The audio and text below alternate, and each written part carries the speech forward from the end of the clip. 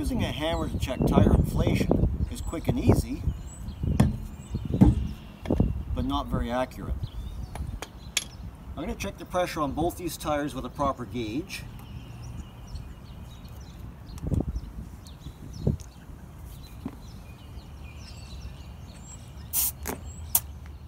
"65 pounds per inch," right where it should be.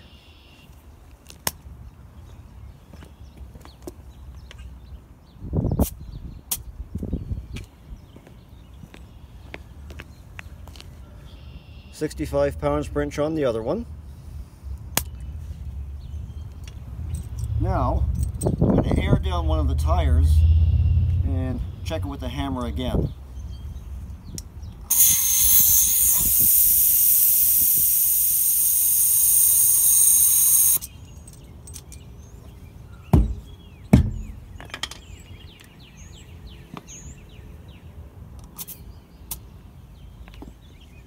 "30 psi.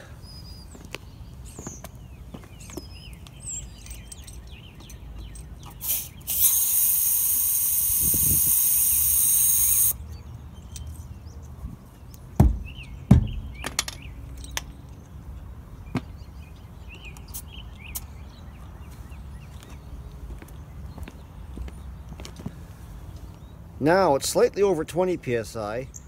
Thumping the tires can be a quick way to check if they're inflated at all. But to get an accurate reading of the pressure, a proper gauge of either style is needed.